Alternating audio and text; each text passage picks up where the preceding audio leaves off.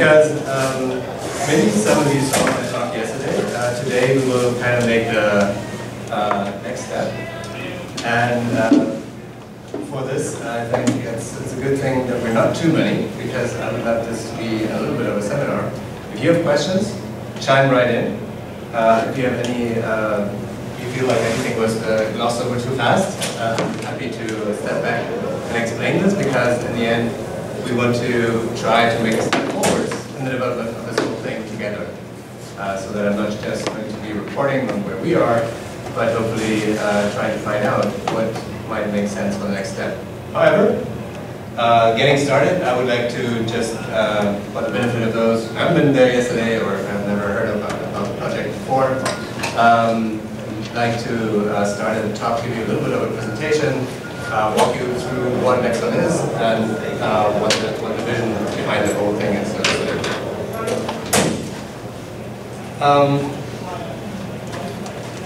Basically, yeah, we have a situation right now where we're at a phase where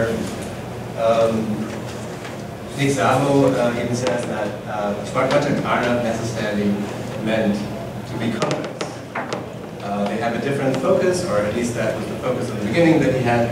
And now that we're coming to a point where we are in a more mature environment than what we had before, we should also be exact about what smart contracts actually are, what they should be used for. And we have Vitalik on record, who's basically saying, well, I kind of regret I haven't called them smart contracts. Maybe we should have just called them stored procedures, something like that, and Vlad actually chimed in. I'm actually happy to take out the mantle that they are dropping, where they're saying, okay, maybe smart contract was not such a good name for it, and explore what is possible actually with programs that are running on the blockchain and have certain features. And to get into the mood, I hope we'll be able to switch. Notoriously difficult to switch out of these presentations, I'm sorry.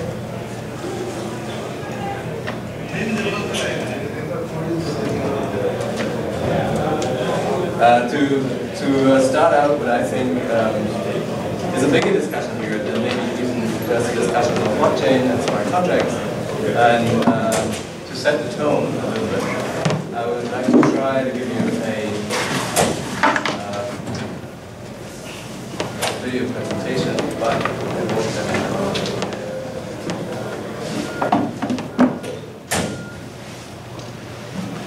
there you go. I don't have a sound system here, but we'll do.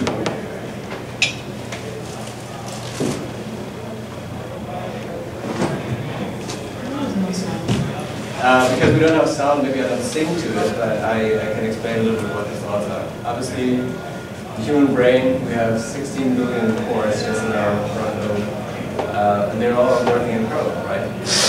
So what we have now, even if we look at, depending on how you count, how many nodes, how many full nodes there actually are out in the blockchain world, out in Ethereum, out in Bitcoin, it's something that, of course, has nothing to do in scale with what's going on in the real world. And the biggest computers at this point have 10 million cores. And that's actually only the most, hey, hello. Come in, guys. That's fine. It's a good moment to come in. That's the most advanced computer, right? Say 10 million cores, 16 billion. And every single brain on the planet, 7 billion times.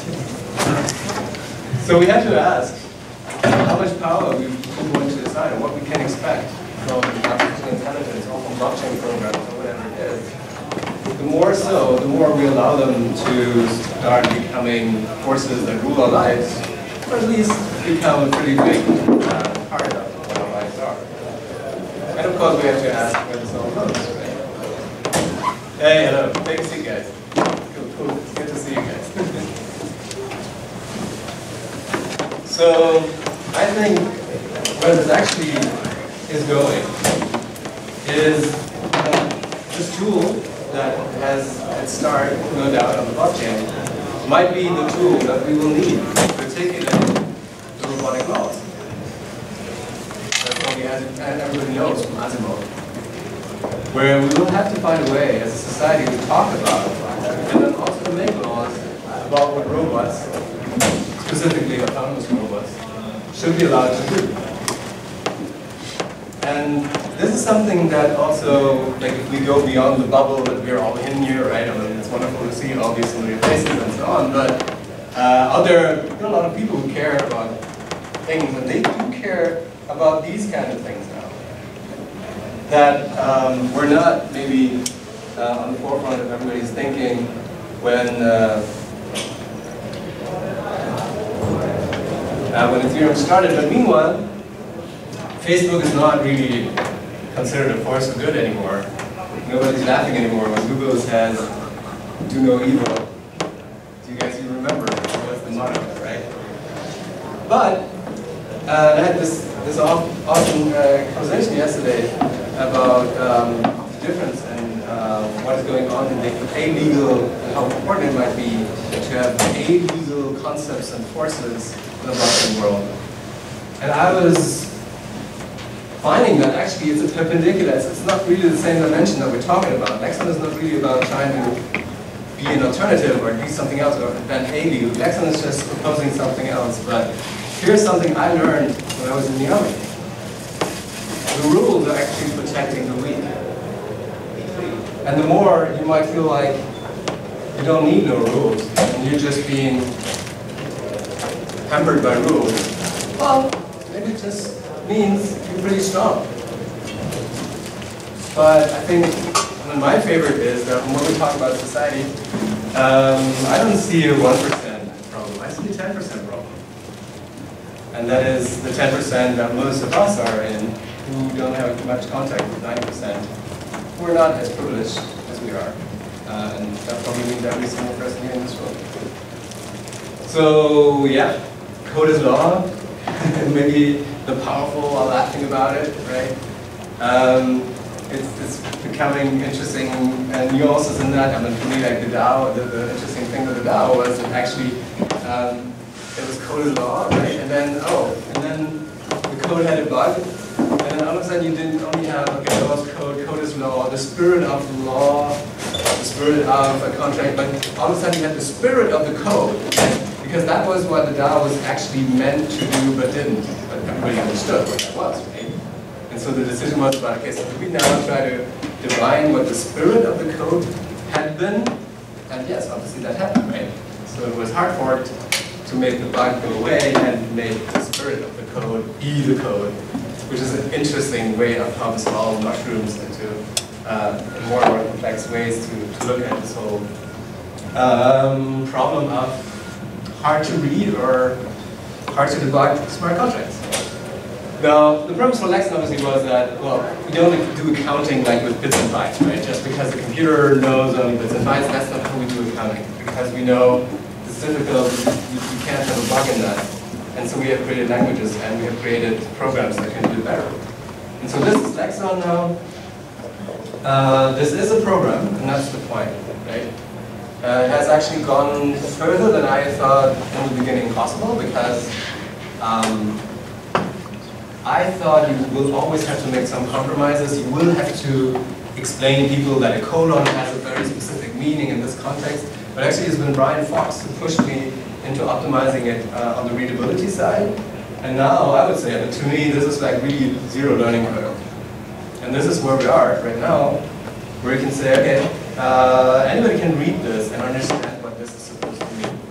And that is the point, because you can also compile it, put it on the blockchain and a smart contract, and it runs. And it took a bit to get there. It also is not quite clear how far it will actually get, so there's still research going on.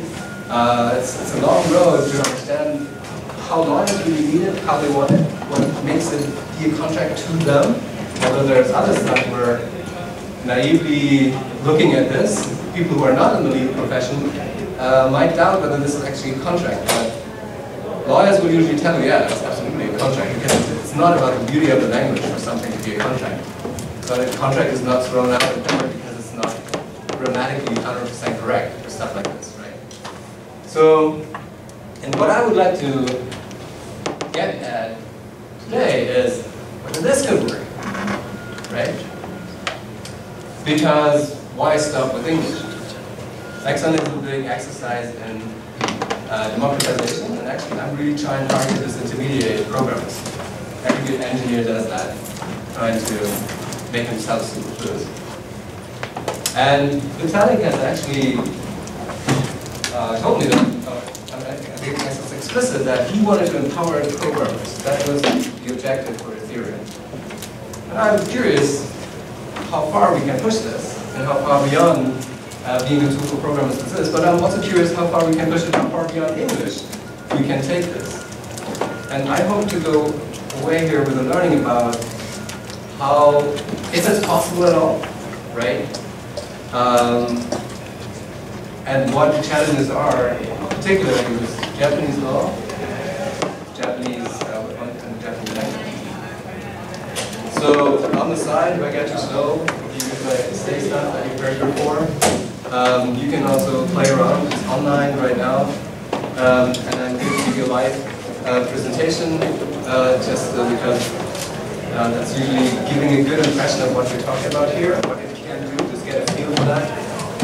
You can also go there, it's on demo.lexon-like, and the newest version actually is just going to speed.lexon-like. I have no idea, because as always, we have programmed to the last minute, literally, to get everything up to date and as powerful as possible. I cannot show everything of it. What is going on there is basically on the left-hand side, you see Lexon, you see the code, the human-readable code, and while you're writing it on the right-hand side, you can get Solidity, or actually, yeah, that's Solidity. No. Yeah, that's Solidity. We also have a tab now for Sophia, which is another blockchain fraternity, very good technology in my view, who are also going to be a target platform for what Lexon does. And you can see, so there's a lot of work cut out for us. At the moment we're trying a lot of things to understand what the focus is going to be going forward. And I would just like to, without further ado, try to lose the focus again. Yeah, I don't know. If anybody has a tip for me how you can switch back out of full screen presentation to other stuff without embarrassing yourself, might be. Teach me how to. Yeah, it just takes a minute and then you find yourself there. So.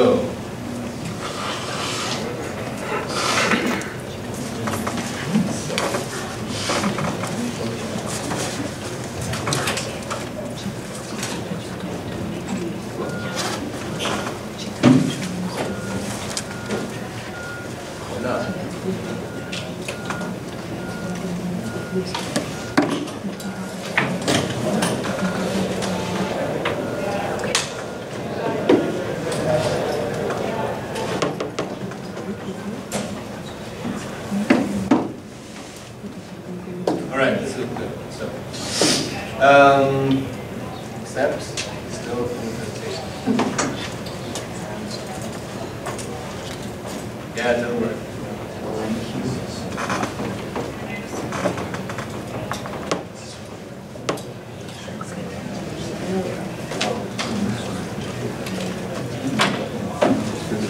No, I won't learn it right now. I will just go back to keyboard. Voice keyboard. Extra. Extra. The last one.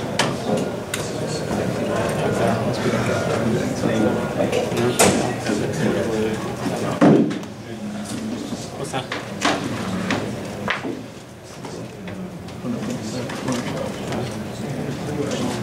So, what I'm doing now, on the right-hand side, you're going to see some Solidity popping up, and I'm going to explain a little bit on the fly how a Lexon contract works. So it always starts with the keyword Lex.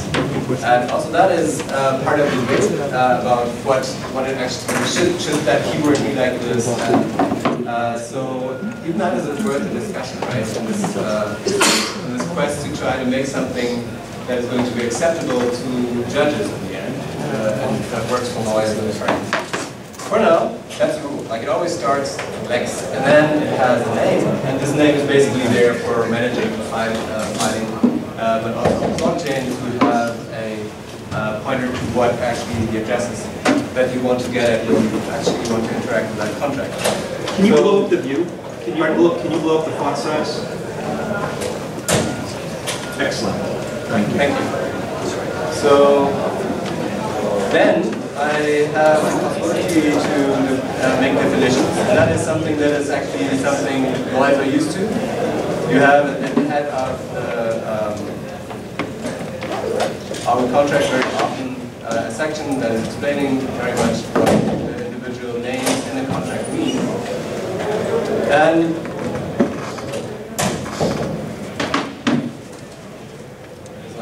sorry.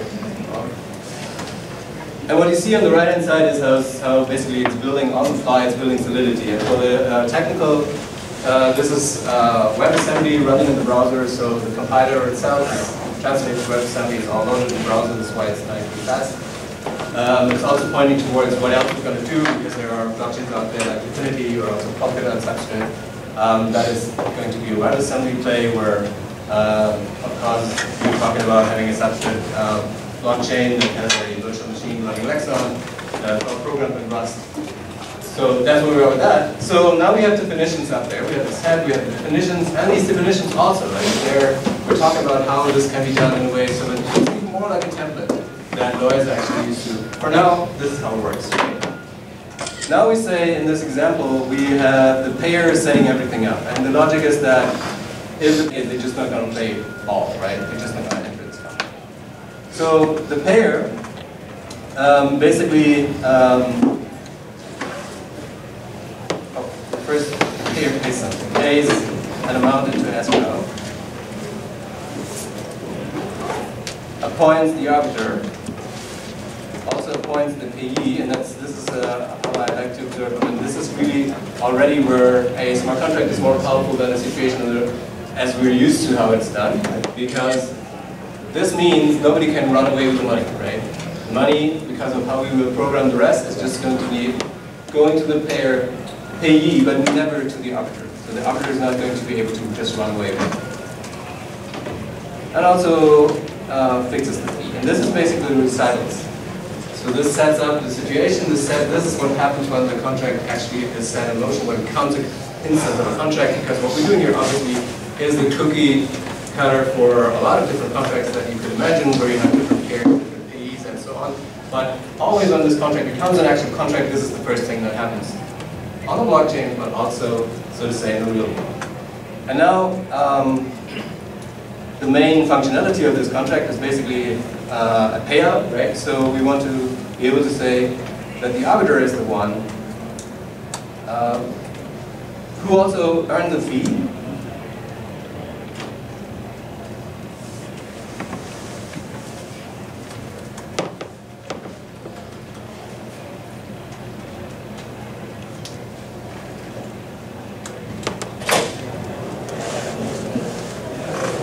So, and now you're done, basically, right? And I will not go into this now, but we can now deploy this to the blockchain using that blue button down there. We'll go to Ethereum Robson. On the back end, we're compiling this solidity as we compile. We put it on the blockchain.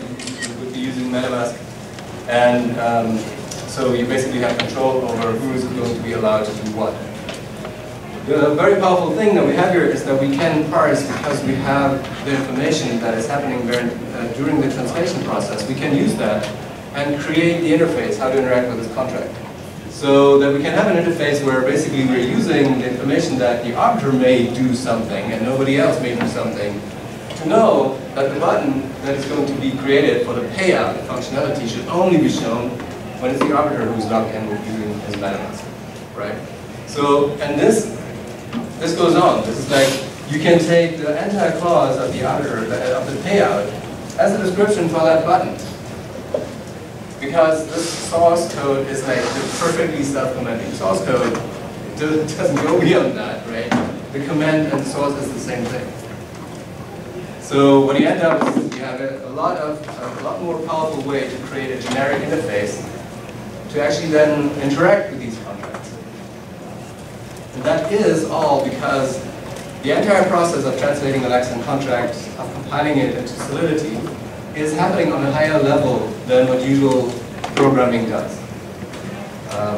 I've written about this, there's a paper I'm happy to share, that is arguing that because Lexicon stays on a higher level, like closer to human language, it really has a structure like subjects, and objects, and verbs, which is a really different concern in those structures that are used to translate that into something else than what you usually have in a program language.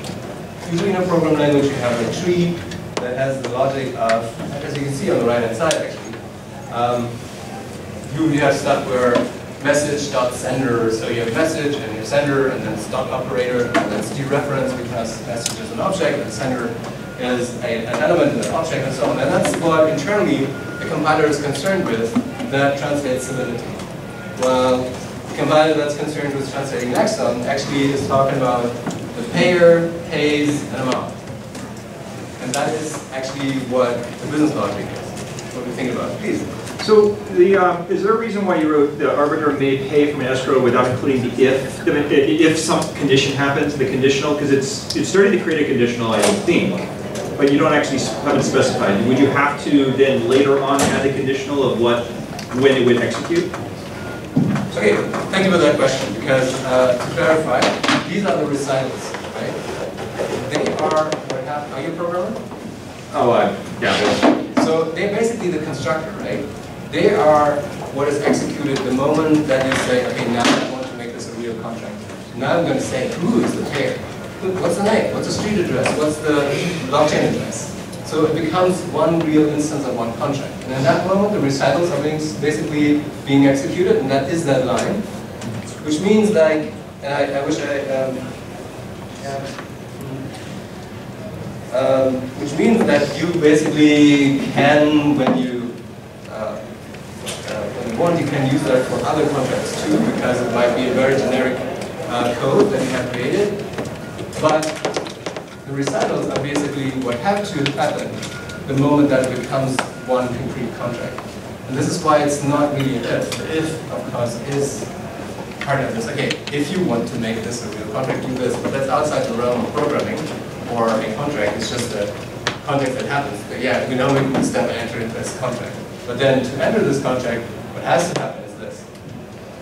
So the may, though, in the payout, that is much more of a condition, and it's actually what it actually is a condition for it's access control, basically, right? Who's allowed to even go and ever execute this function from the vantage point of the smart contract of the program, but also who is even having this option, like on the legal side, when you look at it as a legal contract.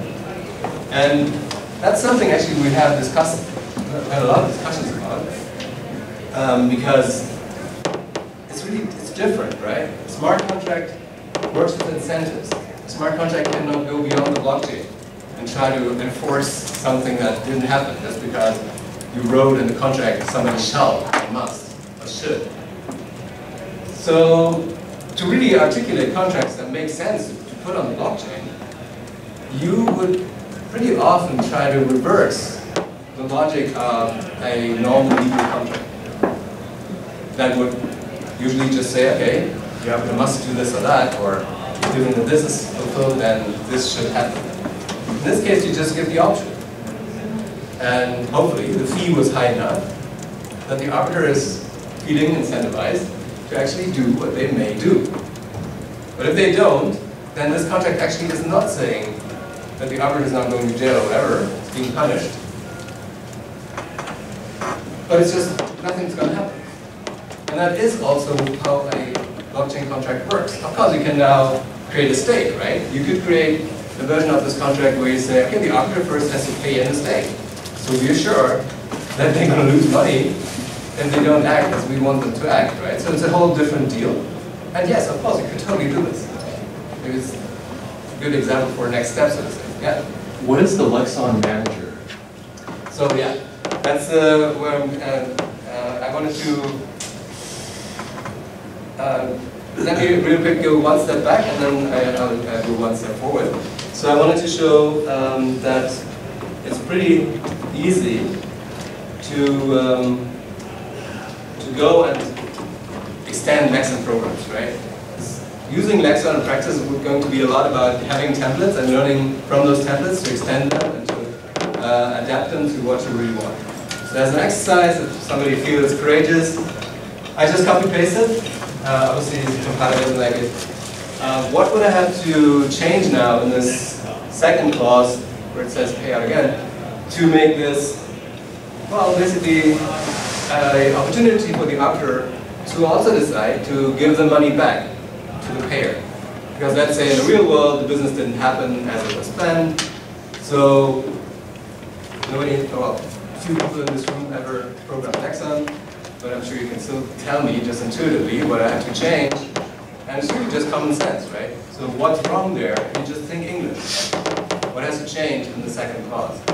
What's your equivalent to a Boolean? You need to declare some sort of Boolean and then say depending on that. Well, listening to you, you sound a lot like a programmer. Maybe you think like a lawyer or decision. Change the name to pay back instead of pay out. Take that. We have a different name. And instead of being to themselves, it would be to the payer. Like this. May pay from escrow to payer. Themselves and then payee becomes payer. Yeah, I take that one. Oh, okay. Right. So that's all it takes. Oh, okay. And yeah, whatever. Obviously, it's pretty much based on common sense. And thank you, Ben, for basically demonstrating that Lexon is not easy for programmers. I must say, I'm good with that now, but neither lawyers nor programmers really love this. I'm pretty happy that somebody very early on of a very well-known law firm in the blockchain space told me, yeah, lawyers don't like it, but their bosses are going to make them use it because it's the way forward. And likewise with programmers. Programmers think this is verbose, this is too complicated. We're quite happy without curly braces and colons and semicolons and so on, right? It makes sense to us. There's by definition not really a need for a language for non-programmers, for programmers, because they're not non-programmers. So, I was just thinking, is there a way or an idea to do it the other way around, from Solidity to Lexon?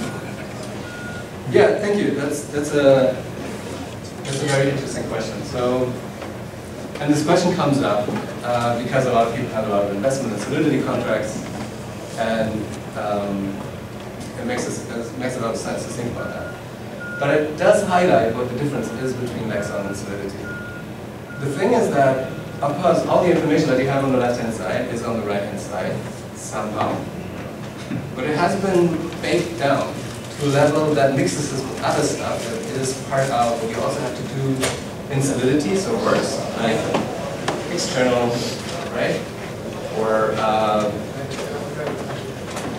yeah, the address bracket this, closing bracket dot balance is what you actually have to write if you want to, that money that is there in that contract, right? You can't just write escrow or something, they have to write this, and it's fine. That's how it belongs in Solidity. However, you would be hard-pressed to find a way to reflect what the actual business logic was and what is the requirements that the language just asks for you, because it just has to happen. Obviously, you're able to guess it or know it in this translation process to Solidity. It gets lost there. Here's this higher level, the clarity of the higher level of the information that I was referring to, that Lexon is dealing in objects and subjects and verbs, actually, really. And to get that back out of Solidity, you'd have a very hard time. I'm guessing it would be possible, but it would be easier to just write rewrite the stuff the next time. Something that also actually is sometimes happening when I make a mistake when writing a Lexon contract. People catch me because like if I do a mistake, I usually do. I just hate it. I don't like manipulation, so I'm not really good at faking it. But sometimes I write this, right? I wrote person 3 times, so I write he's a person, and of course the audience always catches me. And the last time I did it, they actually proposed I should write amount. Yes. So they even guess the language right? Because it's so simple. But what I found interesting as a programmer is that actually people now can catch errors in the program using their normal language center. If it doesn't read right in English, it's probably a bug. That's pretty powerful because even as programmers, our language center, we use that all the time, right? So that's really, I mean, it jumps at you. You don't think about language or about English or anything. You just have a feel, oh, it doesn't read right. And on the right-hand side, right, if I would, whatever it is, I'm going to see if I write amount back here, on the right-hand side, it's a U-int. That's exactly the stuff you have to look out if, as a programmer, you know a lot of different languages. Because that's slightly different every next language. Sometimes it's a U-int, sometimes as spelled out as unsigned. Sometimes it doesn't even exist, it's just integer written out, spelled out. It's always the same, you know exactly what it is, it just has different names in different languages. And you cannot, as a layman, criticize or jump in and say, oh, that's probably a mistake. If I write something else other than U-int, or if I write U-int, you have no opinion about whether that's right or wrong. Right? So that's a very interesting side effect that I found. It was certainly not intended, but this kind of stuff keeps coming up with this different way of running programs.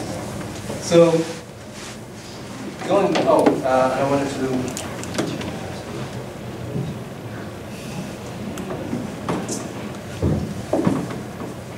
I don't know what happens because I just changed the program under the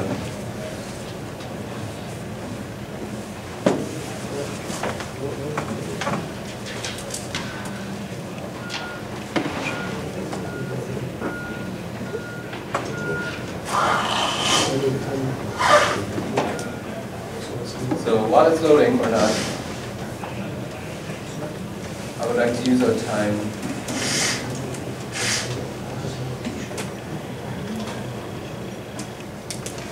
basically rushing through a number of thoughts. In the beginning, basically, what my first idea was really like, if smart contracts have this magical new feature that they can transfer money, right? That's really new. As a programmer, there's a lot of ways that you have a magic feeling towards stuff that you create, but actually now all of a sudden you can transfer money. That's a really new thing, right? So the idea was, to quite some degree, and now programs can shift possession. You can still sue them.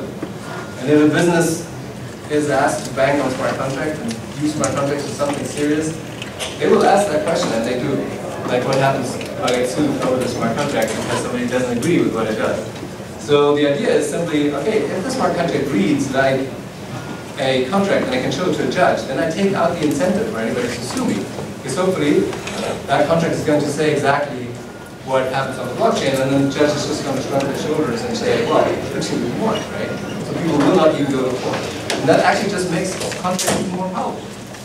And there it goes kind of back full circle in a way where it's not so much about illegal or not illegal. This is also, in a way, making contracts more powerful. And on the side, I'm with you in a second.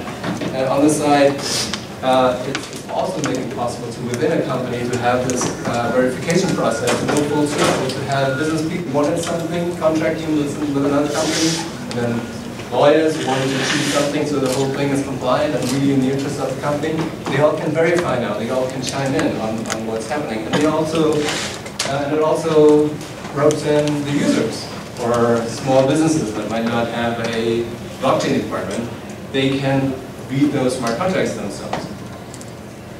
So in the end, it's also it's also taking on a current way that business models work in the blockchain world, where basically a startup is formed around a complex smart contract that is very generic and is going to, or is supposed to work in very different situations. And then basically the startup is a provider of a service that is created around a smart contract. Lexon is very much democratizing that too, in the sense that hopefully writing a Lexon contract, writing a bespoke Lexon contract that does exactly what you want, becomes so easy that you will not need these new startups, right?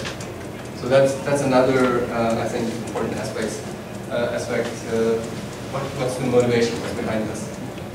You had a question, sorry. Yeah, so obviously, smart contract is just sitting there on the blockchain. Anyone can interact with it through Geth or whatever.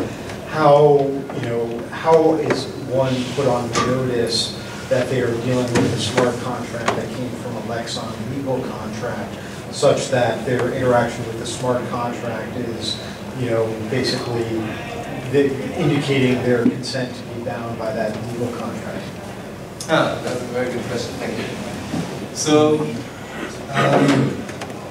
the situation like this right now, right, is that usually you do not even have a chance to understand what the source code was if you don't have the solidity, because it doesn't compare back. So that points towards, at some point, so I think it's going to be very important to have a virtual machine of Lexon, where one of the attributes is that you can compile Lexon code onto the blockchain, but you can also decompile it back out. So there cannot be the situation that somebody is asked to interact with this contract, but doesn't have any way of knowing.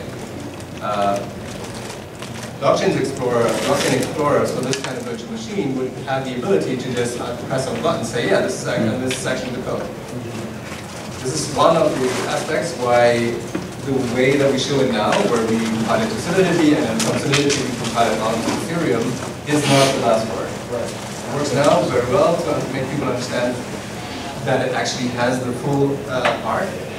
But this is one of the, and there's other stuff like reversibility of individual contracts without doing a fork, right? Because judges can change history. You can just say, well, yeah, actually this contract should have never been done, or well, let's try this out as if it had never happened, right? And then what do you do? Yes. Yeah, so I did notice there's certain rules that you're following when you're writing the Lexon thing. Like every sentence is ending with a period, right? When you're defining the variables, it's in quotation marks. So there's a certain lexicon that's required in order for it to be able to convert. Does it flag like you forgot your period for an average person? Yeah, actually, we did that on the side, right? It's not good yet, but we're working to make the compiler be as helpful as possible. Now, this is a big topic in programming and everything, right? The Rust compiler really is very advanced in this. It really almost tells you what you should have programmed instead of what you tried to write. There are other compilers that are famous, C++ also has a long evolution behind it. And this is definitely something from day one that was very important to me, to have error messages that are as good as possible. It's a little bit something of a luxury thing, in the sense that there are a lot of stuff that we have to test out, that we have to de-risk first, whether stuff actually works. And if it works, then you can be pretty sure that with enough work, you will also have this kind of help. But we've been very aware that we want to have as much of context help, like in Eclipse, in program Java, and auto completion as possible. Yes?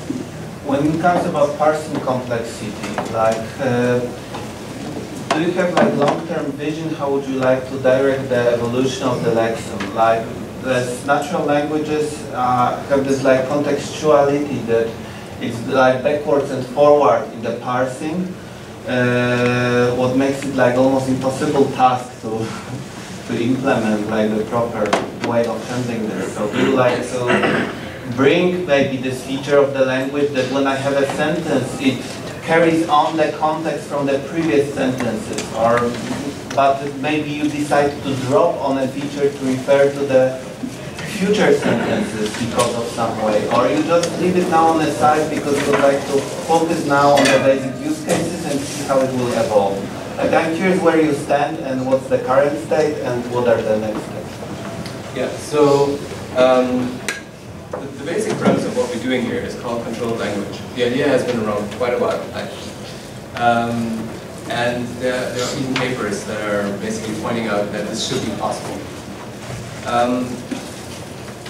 We are doing very normal compiler work on the basis of not going forward and proposing a new grammar, but instead going back using an existing grammar, English in that case, and paring it down to a degree where we can actually parse it and create a AST out of it, an abstract syntax tree, and then do other stuff with it. For example, creating solidity or Sophia and so on. For this, we can, and that's the major premise basically. We basically pare down the possibilities of English to something that still sounds English enough, right? But will not allow you to just go overboard and create arbitrarily complex sentences, or even sentences where you decide to arrange words in a very different order than normal stuff like this. Because we have to, and I actually managed to get lost in the screen switching again, but actually there's, I have, in the presentation I have a grammar section where I'm just showing how this looks, how this actual file looks, that is giving you, for us as programmers, that contains the information that is going, that is eventually being, so to say, the blueprint of how the computer understands language and what it is looking for, what keywords it's looking for, what kind of patterns it is looking for, to be able to then construct out of that a structure that it allows you to really have a understanding within the computer, so to say, of what the language is. So, and with this,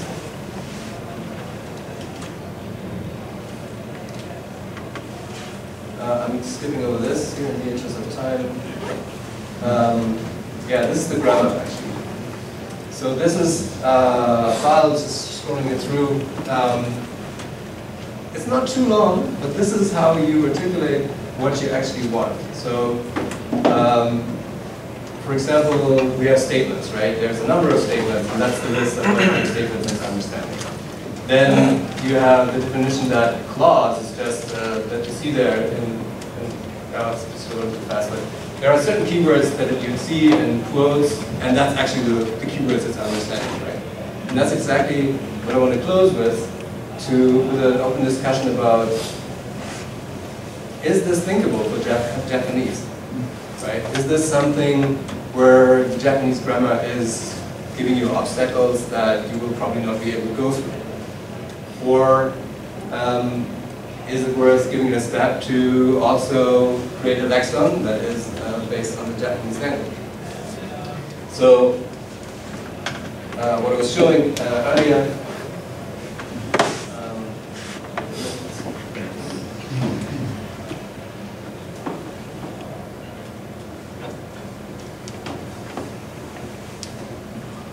could this work? Right? This is what I'm really stoked about, and I would like those who say that they can speak Japanese to chime in and educate us if they feel that what we do here with English is something that could also work with Japanese.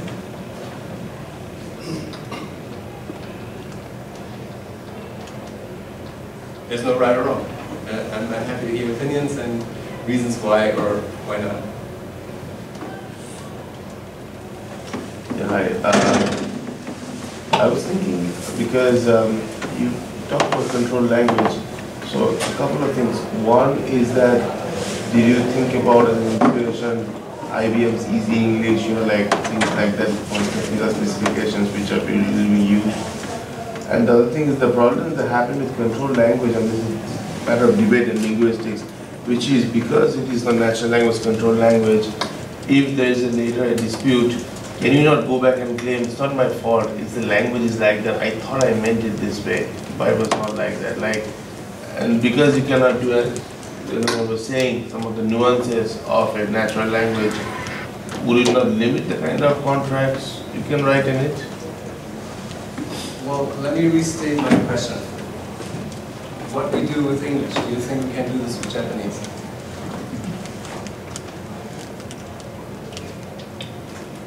What do you think? Yeah, I think it's fairly possible. The grammar is not really different. So what do you think, what do you feel the challenges would be in Japanese? Because one verb could be reflected many times, so it's finally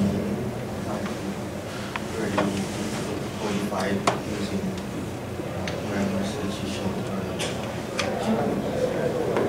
And how do you, I mean, this is something I'm familiar in German too, right? It's not as nice as English, but words all of a sudden, at a certain point in the sentence, have to have a certain ending.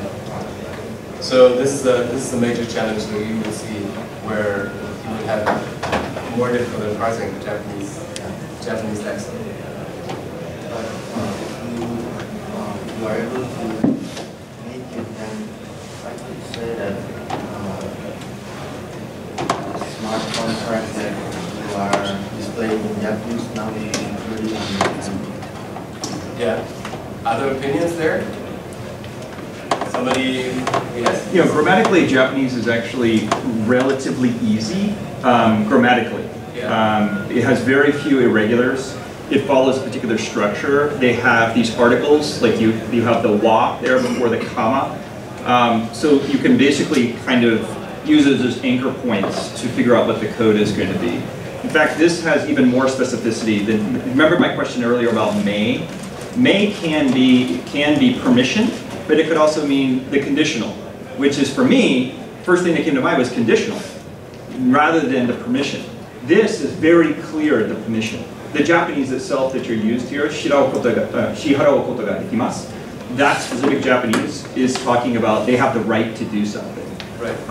And so that level of specificity, as long as the person writing it knows what the rule is, that you have to use this koto ga dekimasu, as long as you're using that, then it could very easily be read in. Thank you. Yeah. So eventually, like, one language can be the shelling point of all legal coding. Instead of English, everybody codes in Japanese and all the other coding. Well, actually, if I remember right, the American jurisprudence was there was a lot of French used in America because people thought it was less ambiguous, and you get better quality law by articulating it in French. So yes, you could end up finding that certain languages are better than others to articulate law. But that's a huge debate, right? Lawyers will tell you, no. Language has to be ambiguous. We have to be ambiguous with laws. While Nick Savo was going to tell you, well, that's actually why I invented this term, because smart contracts was, the whole point about it was to have less ambiguous contracts, right? So it's a debate.